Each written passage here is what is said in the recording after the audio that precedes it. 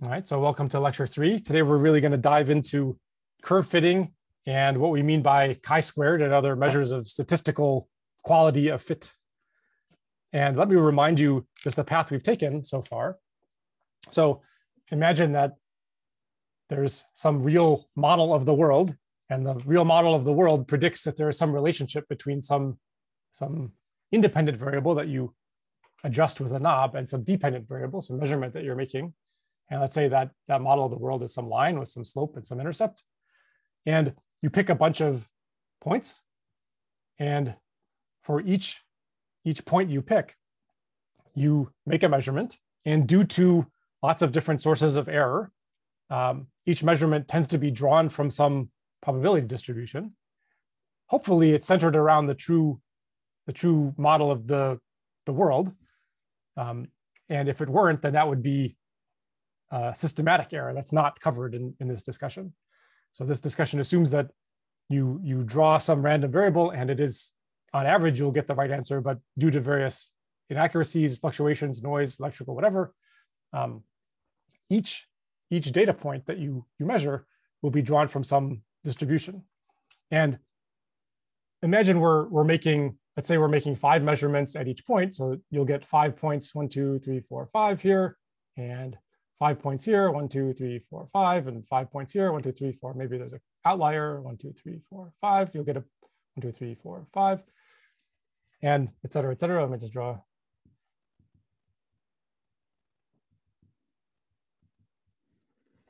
So this data is too good, probably.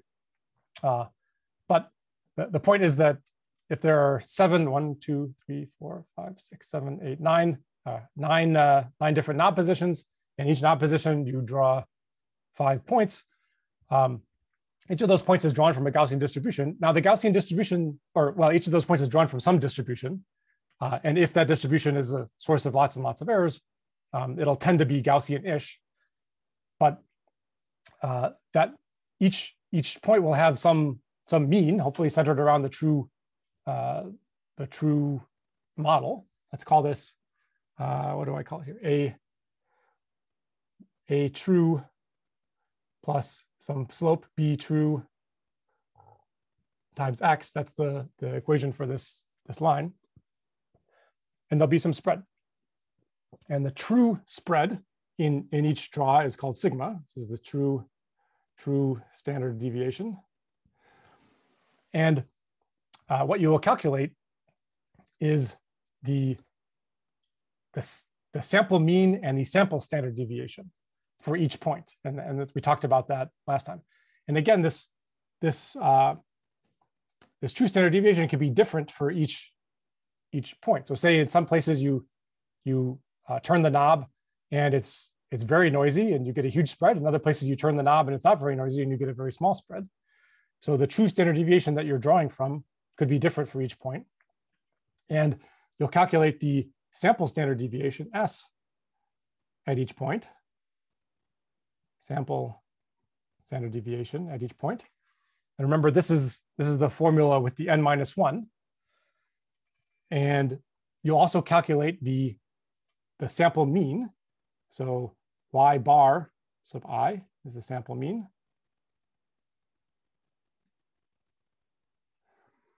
And the thing you really want to know for this fit is how far is my mean away from what I expect, or if I were to take these 5 points and calculate a mean, and then I were to keep the knob at the same spot, take another 5 measurements, calculate the mean, keep the knob at the same spot, take another 5 measurements, calculate the mean, what would be the distribution of those means? And those means have some distribution, and the distribution of each of those means is called the standard error, the standard error of the mean. So that we call sigma of y bar. And again, that can depend on where you are. So this is standard error of the mean. And this, just to remind you, this is just SI over square root of n. And I actually proved that last time, where n is 5 here for taking 5 measurements. All right, so that's the kind of data taking step. Now, separate from all this, we the plot that we actually make to show is we plot each of these sample means. So let me draw my nine places here. 1, 2, 3, 4, 5, 6, 7, 8, 9. We plot a standard mean, and we plot the standard error of the mean as error bars that go plus and minus on each of those points. So let's say there's a point here. Maybe it has bigger errors, a point here. Small errors, a point here. Has big errors, a point here. Small errors. And so this is the plot of y bar plus or minus sigma y bar. And today we're going to talk about how you fit a line and how you get the best fit line.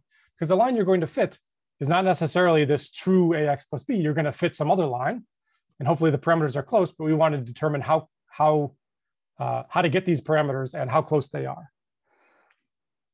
And from now on, we'll just drop all of the fact that each of these is composed of 5 individual measurements. We don't need to know that anymore. We've already taken all of that into account in this plot, where we plot the mean at each point, and we plot the standard error of the mean. Because this tells you how well you've measured each of these means. If instead of making 5 measurements, you make 500 measurements, then each measurement of the mean should be better by a factor of square root of 100. It should be 10 times smaller. So if you're willing to spend 100 times longer on each point, your error bars are going to be 10 times smaller, and you should get a better fit. But all that information is already contained in this plot, or in this set of data, the set of means and the set of standard errors on the mean. And now we're going to go on to the curve fitting part. So let me just say that I'm going to call this thing here. So in order to keep it general, so we're doing an example of a line, but in order to keep it general, I'm going to call this some f of x. And what I want to write down is I want to write down a probability for various lines fitting. How do I want to say that?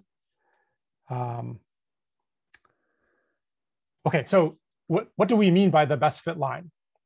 What we mean is we're going to try a whole bunch of different lines, and we're going to ask the question, for a particular line, what is the probability that for this particular line, if I were to go through this procedure and make measurements of the mean of 5 points and the standard error on those means, for that particular line that I've hypothesized, what is the probability that I would have gotten that particular y bar for this data point, and the probability that I would have gotten that particular y bar for that data point, and the probability that I would have gotten that particular y bar for that data point. And so for a particular line, the probability of drawing this data from this particular guess is, so this is the probability of y bar 1, comma y bar 2, y bar 2, y bar 3, all the way up to here. Let's call it y bar sub m. So m is 9 in this example. I've drawn 9 different independent points. I made measurements at 9 different knob positions. And there's an assumption here that all of the errors that we're drawing, if they're statistical in nature rather than systematic in nature, all the statistical errors are independent of each other. So whatever weird electrical noise I had here, when I move over here, I'll get a different incarnation of that weird electrical noise. And here I'll get a different incarnation of that weird electrical noise. And so assumption is going to be that at each of these places, even though the sources of error might be the same, as long as it's random statistical error that's pushing me around randomly, the particular, whether I got pushed a little bit high or a little bit low is going to be independent at each point. And so that we could take our joint probability, the probability that I drew this point and that point and that point and that point and that point, and turn it into a product. This is the probability that I drew this point times the probability that I drew the next point, or at least the probability density, probability that I drew this point, y3, dot, dot, dot, dot, all the way up to y bar m, the last point. And because each of these points is constructed by taking the average of a bunch of different independent measurements, even if these independent measurements were not strictly distributed as Gaussians, which usually they are because they themselves are made up of independent measurements, independent sources of error. Even if each of these draws was not distributed as a Gaussian, when you're taking the average of 5, you're already getting into central limit theorem territory, where the average of 5 things, even if they're not individually distributed Gaussian, tends to be pretty distributed, pretty Gaussianly distributed. And what is the width of that Gaussian? Well, the width of that Gaussian is this sigma y bar for each point. That was the reason why we constructed it that way. So let me write this as a product of probabilities for probabilities that are Gaussians with that particular sigma. So let me write this as a product from m equals 1 up to capital M of a bunch of Gaussians. And that is going to be 1 over square root of 2 pi sigma y bar sub m. That's the kind of prefactor. E to the minus, well, how far are we off from what we expect? Well, for a particular guess, so this is a line, this is a guess. So let's just call this A plus B x. This is our guess of parameters. I'm just going to call this f of x in general. This is our guess for particular parameters. It's going to be y bar sub m minus what we expect for if this line was the true model of nature. So minus f of x sub m, all of that squared, divided by 2 sigma y bar sub m squared. So this is just a product of drawing individual probabilities. Now, of course, you have a product of Gaussians that's going to be pretty small, but we're not asking we don't actually care what the actual probability for drawing this particular set of points is. What we want to do is we want to find the best fit line, or in general, the best fit curve here. And to find the best fit curve, we define that best curve as the curve that maximizes this probability. What is the curve that makes it the most likely that we drew this particular point here, and we drew that particular point there, and that particular point there, and that particular point there. So what we want to maximize, or what we want is we want to maximize this. So best fit maximizes this joint probability. So you can imagine trying all kinds of different A's and trying all kinds of different B's and finding the one that maximizes the probability that for that particular A and that particular B, you drew this data. But that's the same, that's equivalent to minimizing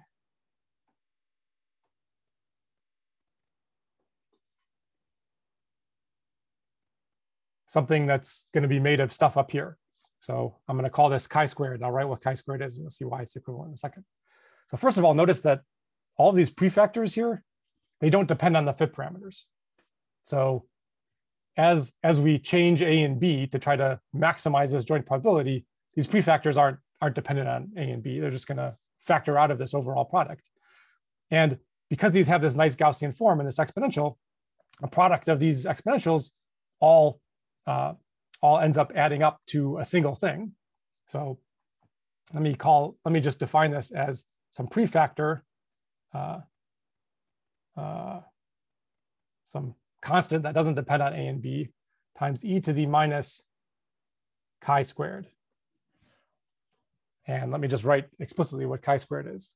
And I'm going to erase my, my scatter plot here. Prof. Jason, a question in the chat there of, did we mean to call both the true line and the guess line f of x? Maybe I should have called the true line f true. Unfortunately, I just erased it. So yeah, I could also put guess here. Prof. Gallicchio, the text is a little cut off from the bottom of the screen for minimizing chi squared. Oh, equivalent. This is equivalent to.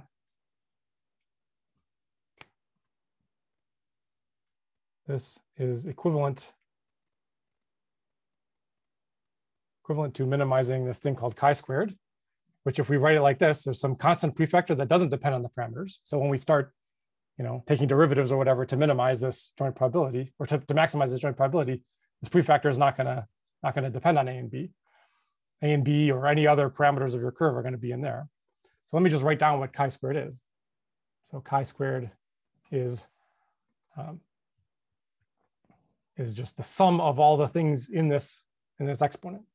It's the sum from m equals 1 to capital M of what you measure for your y bar, the average of that particular point, minus the guess that you've made, f, well, I'll just call it f of x sub m, all of that stuff squared, divided by 2 sigma y bar sub m. So what is this sort of physically? Well, and this is the thing you want to minimize. So you want to pick your parameters to minimize the squared distance to the data that you've actually measured in units of sigmas. So in units of how far, sigma squared. So the squared distances in units of sigma squareds. So the closer this line is to the point that you measure, the smaller this distance is. But if you have particular data with huge error bars, it doesn't matter if a point is really far off, if it has huge error bars. I didn't really draw any points with huge error bars, but you can imagine at this point that was way up here, if it happened to have bigger error bars, it's okay that it's farther away because it has big error bars.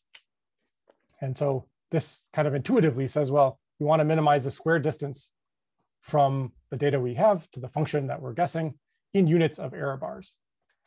And this answers the question that you may have had if you've ever done data analysis before, which is when we do these things, we often do least squared fits. Why is it the least squared? Why not minimize the absolute distance or the distance to the fourth or something? Why the squared? Ultimately, that has to do with the fact that each of these points is made up of an average of a bunch of points, and that central theorem says that these things are Gaussian distributed. And what we really mean by a best fit is the fit that maximizes some real probability distribution. And because of the central limit theorem, these are Gaussians, and Gaussians have this squared form. That's where we get a least squared fit from, as opposed to just minimizing the distance. Okay, so let me say that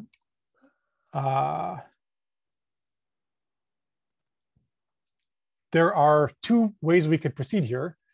One way is if we have a line, for example, a plus bx, we could plug in a plus bx to this expression, and now we just have some algebraic expression, right? That's literally just some complicated, messy thing involving a and b. And if we have a line, we could start taking derivatives and ask, setting the derivatives equal to 0 and solving for a and b, and that you get a nice closed form solution, at least in terms of kind of linear algebra matrix operations. You get a nice closed form solution for a and b. It's not particularly clean, but you could plug in A and B and start taking derivatives and get a nice closed form solution. That is not what we are actually going to use, because we want to allow curves that aren't just lines.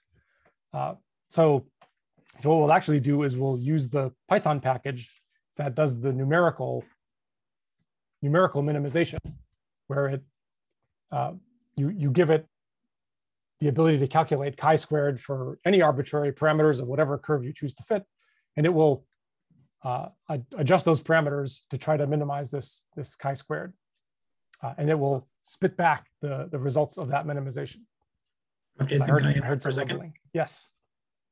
I know that there's the factor of 2 that's in the Gaussian probability density function, but does the chi-square definition normally drop that factor of 2? You are correct. So I should have put over 2 here, and I should have erased over 2 here. Yeah, you're right. Thank you for pointing that out. I would have run into that problem on the next page here. So let me just say for a line, for f of x equals a plus bx, we could literally calculate partial chi-squared partial a and set it equal to 0, and partial chi-squared partial b, set it equal to 0, and get some closed form expressions for a and b. And of course, those closed forms depend on each of the points here and each of the standard errors of the points. But let's just talk about how. Well, I'll give some examples in Python in a second, kind of going through a little bit of what you'll do in the homework. But let's talk about, at the end of the day, how do you measure statistically whether your fit was a reasonably good fit or not? And that has to do with looking at chi-squared, the value of chi-squared at the place that's best. So now there's some, so this is chi-squared for any guess of f of x, for any parameters a and b. And then there's the chi-squared that's the best chi-squared. So, and unfortunately, these are all just called chi-squared, so you have to be a little bit careful. So for the best fit parameters, for the best fit parameters, there's something called chi-squared itself. So chi-squared, this is, you could call it chi-squared. So this is the minimum chi-squared, or the best chi-squared. Unfortunately, this is just usually called chi-squared. What is chi-squared for your particular fit? And for that, you just actually take your data and you subtract the model that you would get with the best parameters, square that, divide by the error at each point, and then sum up all those points. And what we want to know is what should we expect for this, right? This is some measure for how far off the data is from your model. And we want to know properties of this value. So let me pause there and take questions about this whole procedure before I talk about properties of this chi-squared thing.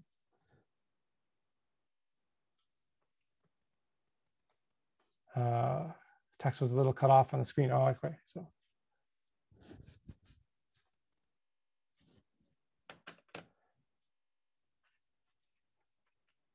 All right, so I'm going to erase this pink stuff here, but I'm going to keep this picture up. So anything that comes to mind as I'm erasing this, please shout it.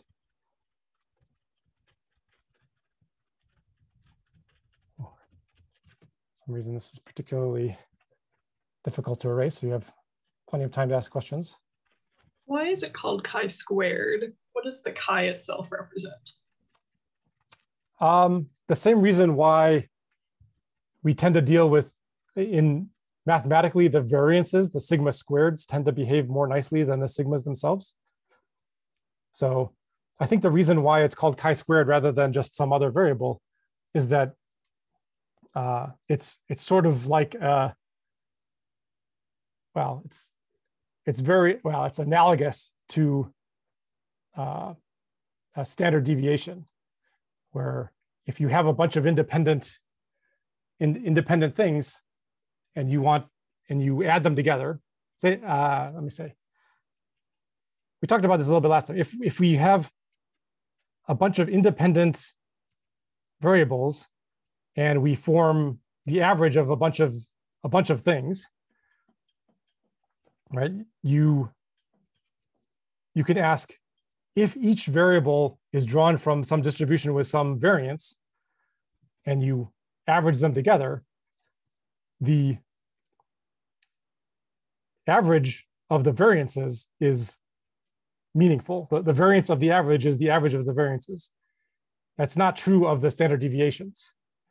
So the things that kind of come in this form of the squares, those tend to add together nicely and give you something meaningful. But just like we often don't have a separate name for the variance, even though that's the thing that adds together nicely. We just call that sigma squared or S squared or something. Same thing here. We're never actually going to deal with chi itself. We're almost always going to deal with chi squared. So we could have given that some other name, but kind of in analogy with a standard deviation, we just call the thing that we actually care about, which is more like a variance, we just call that chi squared. I don't know, does that help? Maybe other people have insights into this. This is more of a notational thing. In some sense, obsessing about sigma is nice because sigma has the same units as the thing you're measuring. Right? So if you're measuring a bunch of lengths for y, then sigma has the units of length. Sigma squared has units of length squared. That's not always as easy if I were to report 100 meters squared rather than 10 meters. I think given that you measured a bunch of things in meters, it makes much more sense to report the 10 meters. Now chi-squared is dimensionless. So that advantage is not exactly there. Like with whatever dimensions this has up here, this has the same thing. So I can't use that justification. I think the justification is much more that it's kind of like a standard deviation versus a variance. And we want to talk about the variances now. Okay. So let's ask what you expect chi-squared to be. Well, kind of on average, and here I've drawn data that's way too good. On average, you expect these things to be about a standard deviation away from the line. And maybe the more precise statement is that 68% of these points should be within one standard deviation of the line. And the remainder should be more than one standard deviation away. But the statement is that kind of on average, these are about a standard deviation away if this is a good model for the data. And if each of these is on average about a standard deviation away, then, and you have capital M of them, then you expect chi-squared to be somewhere around M on average. Now we can get a little bit more precise about that, and that's where the chi-squared distribution comes in. So some of you have already plotted this chi-squared distribution on the homework. And let me just give you a definition for this chi-squared distribution, at least in the version that we're going to use. So let's say I'll call this the chi-squared distribution. So the definition here is that you start with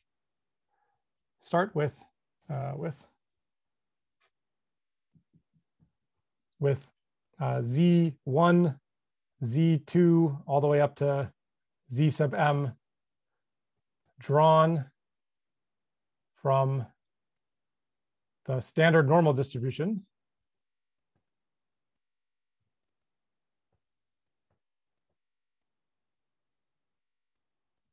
So that means mean 0, sigma 1. And you form chi-squared of these as just the sum of the squares. So z1 squared plus z2 squared plus dot, dot, dot, dot, all the way up to z sub m squared. Now, the chi-squared distribution is the distribution of these chi-squareds. So imagine doing this a bajillion times. You take, say, nine draws from a standard normal distribution, you add their squares together, and you plot that on a histogram, and you do that again, and you plot it, you do it again, and plot it, do it again, plot it. Now, the central limit theorem says that in the limit where m is enormous, it should eventually converge on a Gaussian. But we don't usually work in the limit where m is enormous. We work in the limit where m is, 10-ish. And it doesn't quite look like a Gaussian yet. So we actually have to worry about the actual distribution for some finite number of these sums. Now, each of the z's, since it's drawn from a standard normal distribution, it's just as likely to be positive as negative.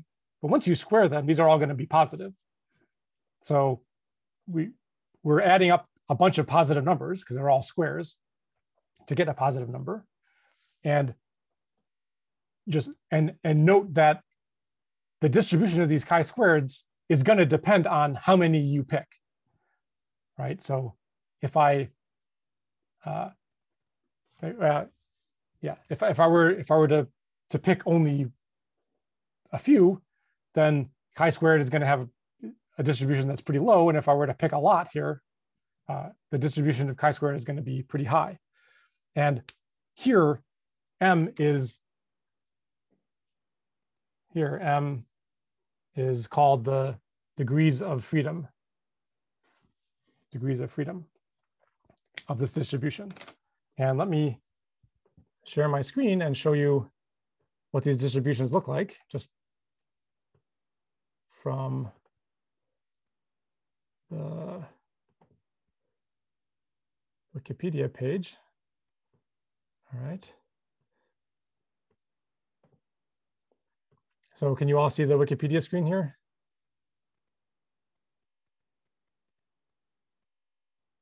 Can anybody see the Wikipedia screen? Yes. Okay. All right, the screen sharing doesn't, excuse me, doesn't always work perfectly. Okay, so this is the chi-square distribution. And let's look, starting at some reasonable value here, like 3 here. So this blue line is the chi-square distribution with 3 degrees of freedom. And the dark blue line is with 4 degrees of freedom, 6 degrees of freedom, 9 degrees of freedom, et cetera, et cetera, et cetera. So it's not obvious because these distributions have such a long tail. But if you look at the light blue line here, the average of this distribution is in fact 3, right? The peak is not at 3, but because it has such a long tail, the average is about 3. So this is called the chi-square distribution with k degrees of freedom. And this is what you would get if you did this procedure where you drew k independent variables from a standard normal distribution, added their squares up, and plotted that on a histogram. Okay, back to the screen. This is constructed in such a way that because we're dividing by the sigma squared here, we are effectively drawing means from a Gaussian distribution that should be centered around the best fit line here. And in order to compensate for the fact that we're not drawing from the standard normal distribution with sigma equals 1, we're drawing from a distribution with some other mean. We're subtracting off the mean we expect. And in order to compensate from the fact that we're not drawing from a distribution with sigma equals 1, but with sigma equals what we measured here, so with this standard error of the mean, we're going to divide by that. And the distribution of this chi-squared should be very similar to the distribution of this chi-squared. Now, there's one caveat here, which is the following. And it's just like the fact that when we calculated the sample variance, we didn't divide by n, we divided by n minus 1, because there was some, the actual mean was a little bit biased. Let me motivate the following. If we happen to have a bunch of data where the true line was supposed to be down here, let's imagine that this is the true line, but all of our data just happened to be high, just by statistical chance, the best fit of that line is going to get pulled to be a little high. And so the difference between where our points lie and where the true line is going to be bigger than where our points lie and where our best fit is, because it's been pulled a little bit. And so what that means is that if we were to calculate chi-squared with the true line, this is distributed as the chi-squared distribution with the full m degrees of freedom. But if we were to calculate chi-squared with our fit, this is distributed as the chi-squared distribution with, I think I called it m minus p degrees of freedom, where p is the number of fit parameters.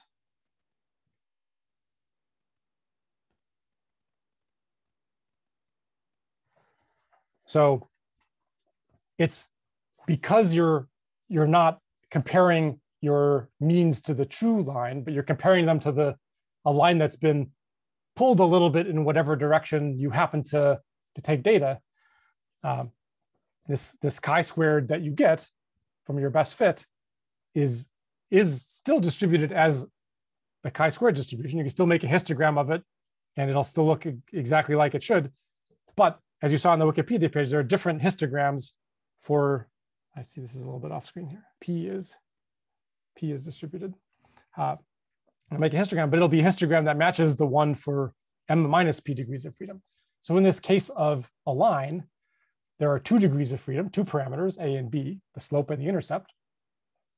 And by changing the slope and changing the intercept, you can always get a little bit closer to the particular set of data you've taken as compared to the true data. And so you will, your chi-squared will be distributed, will end up being a little bit smaller. And so there are 2 ways of quantifying this. One way is to look at the chi-squared of your fit. So chi-squared of your fit, and divide by the number of effective degrees of freedom, m minus p. This should be, on average, pretty close to 1. And you'll show in the homework that, yes, on average, if you do this procedure, a million times, or however many I ask you to do it, on average for a random fit, this with this correct denominator is about 1. And that's a good measure for if your points are really far off the line, then this number here is going to be way bigger than 1. And if your points are suspiciously close to the line in terms of numbers of error bars, then this number is going to be really, really tiny. Either way, you did something wrong in terms of estimating your error bars. And then the last thing is, since you know how this should be distributed, you can look up in the distribution, how likely was it that I got the particular value of chi-squared that I actually got? And you get a probability that someone else doing this experiment would have gotten a chi-squared that's bigger than what you got. And that probability is a number between 0 and 1. And you want that probability to be sort of in the center of the range. And you'll see that on the homework too. So I'm already a little bit over time here. So let me stop and ask questions. I know people probably have to get going. I think I talked a little bit more in the beginning than I meant to. But are there questions about the sort of theory here before you dive into the lab this week, which will be all about fitting and calculating these chi-squareds and showing how they're distributed the way I claim, just based on random simulation data?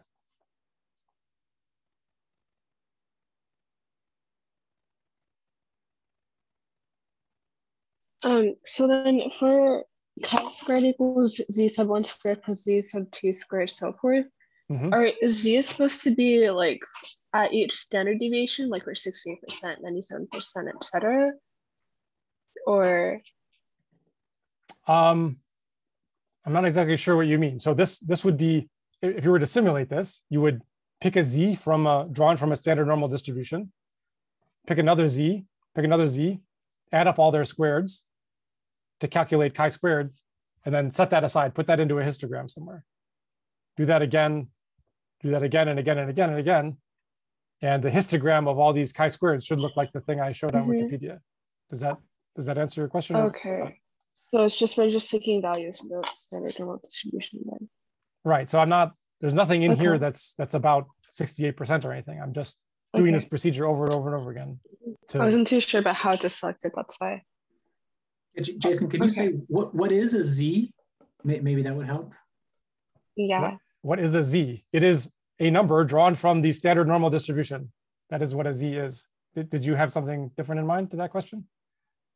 I mean, is that relevant? Because basically the things that you're summing in the definition of chi-squared, those would be like a z is going to be a y minus f over sigma squared. Oh, yes. I see what you're saying. Yes. So to bring it back to our, the chi-squared that we're actually using from our data rather than this sort of mathematical sidebar here. Yeah, each z, if you're drawing a number from a standard normal distribution, it has mean 0 and sigma 1. If you form this thing, y minus f divided by sigma, that also has mean 0 and standard deviation 1. So these z's here in this sort of mathematical sidebar definition are analogous to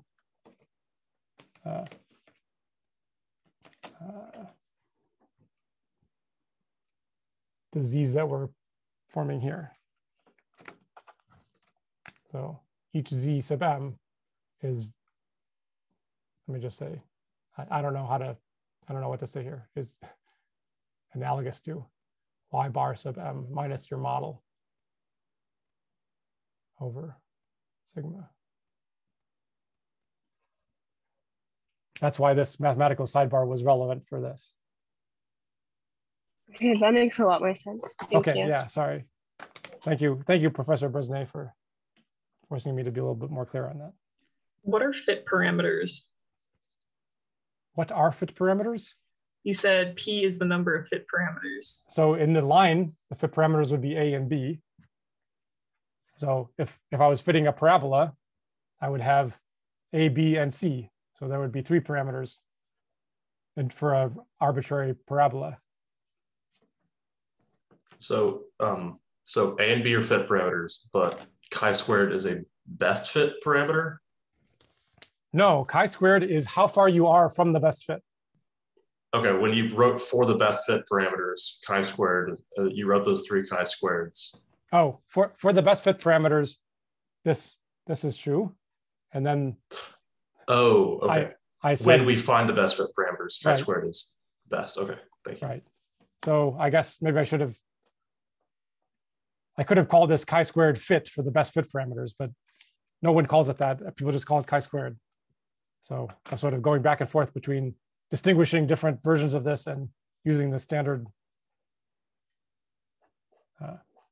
nomenclature, which I realize is confusing because there are lots of different chi-squared type things here. So I apologize for that.